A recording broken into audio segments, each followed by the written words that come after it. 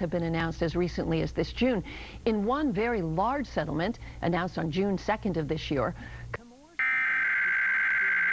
and Cortiva Inc. reached a $1.9 billion agreement to study liability claims that they contaminated a number of U.S. public water systems with toxic, quote, forever chemicals.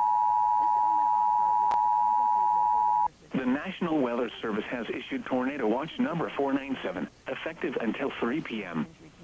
This watch includes the following counties in Connecticut: Fairfield, Hartford, Litchfield, Middlesex, New Haven, New London, Tolland and Wyndham, and the following counties in New York: Nassau and Suffolk, and the following marine locations: Long Island Sound east of New Haven, Port Jefferson, New York to the mouth of the Connecticut River, Long Island Sound east of the mouth of the Connecticut River, and Long Island Sound west of New Haven, Connecticut to Port Jefferson, New York. Remember, a tornado watch means the conditions are favorable for the development of severe weather, including tornadoes, large hail and damaging winds, in and close to the watched area.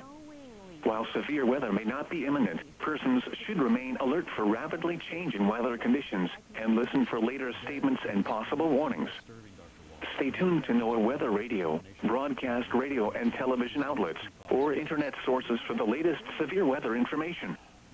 Can you tell us more about recent personal injury cases related to PFAS contamination of drinking water? I can, Tony. Well, in one personal injury case filed in 2017, $40 million was awarded in a jury verdict to a man who has died